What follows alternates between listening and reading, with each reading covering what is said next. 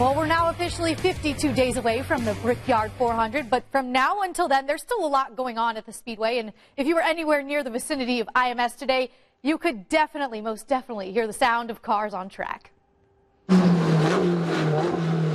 Not Indy cars, not stock cars, but Ferraris were turning laps today on the Grand Prix course at Indianapolis Motor Speedway. It's pretty funny when you see Ferraris on the road, right? You think, wow, that's a Ferrari, but then to see them out here when they're in race conditions, roll cages, full-on race cars, it's pretty fun to see.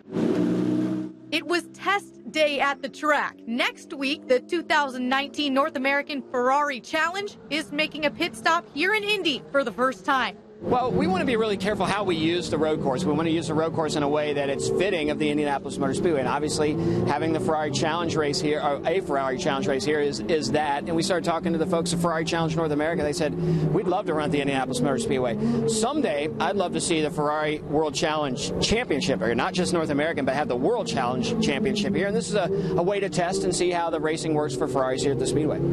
And there's a familiar face hanging out in the garages. Former IndyCar driver Eric Bachelor. He owns and manages Conquest Racing. His team has several cars competing next weekend. Now, Bachelor says it's a different feeling being back at the track with Ferrari, but still just as special. Every time it's fantastic. I mean, it's like everybody says, there's the magic about the Speedway. And interestingly enough, so we have all these gentlemen drivers now that are all fanatic about Ferraris, and we're having lunch, and everybody had a blast and said, we are at the Speedway, we're running here in Indianapolis. And people said, how better this could be. And for those fans who haven't seen Ferrari's race, Bachelor says you won't be disappointed. They will enjoy and they will understand what is the passion about Ferraris. I mean, beautiful cars. I mean, a lot of people very enthusiastic about Ferraris.